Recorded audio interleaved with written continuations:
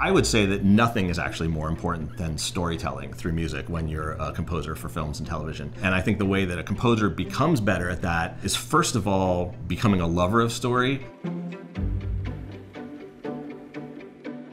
Watch every movie you can, read books, make sure you know the classics. I always tell people to go through the AFI list of top 100 movies and make sure you've seen all those.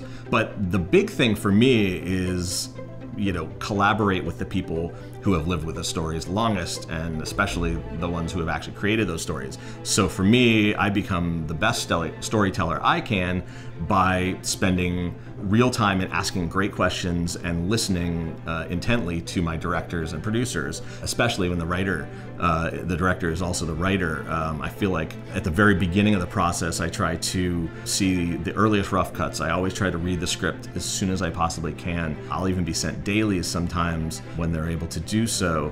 And for me, it's about getting not only into the minds of the characters and finding out what the arcs are, but it's also very much about pacing. And that's something that you kind of can't get until it's shot.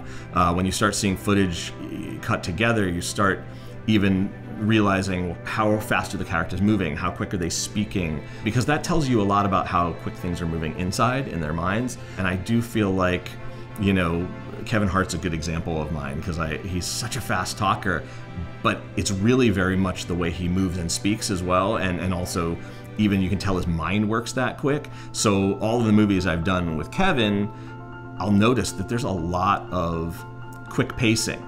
It can't be loud and busy because he talks really fast and you don't want to get in his way, but it's always got a bit of a nice rhythm to it. But I feel like you can really learn that the best from the people who made the movie. That's why I think, probably my biggest secret is develop relationships with directors and writers and producers that you really connect with, and then keep making movies with them. For me, it's those directors that I've worked with 6, 7, 8 times, like Tim Story and Seth Gordon and Eric Kripke, where we have such a shorthand that I know when Eric says, well, this needs to be sparse and, it's a little tentative.